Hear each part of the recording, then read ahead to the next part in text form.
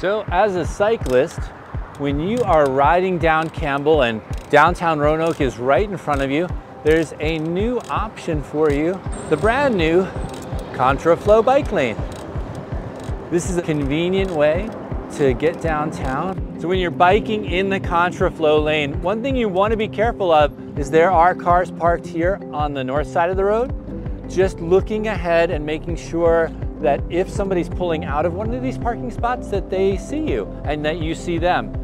Similarly, if a car is coming down and they want to park here on the north side, you just want to make eye contact with them, allow them to make that movement. So if you're a cyclist heading eastbound on Norfolk, you'll see the Sharrow marking on the pavement. That means you're sharing that lane with motorists as you head east.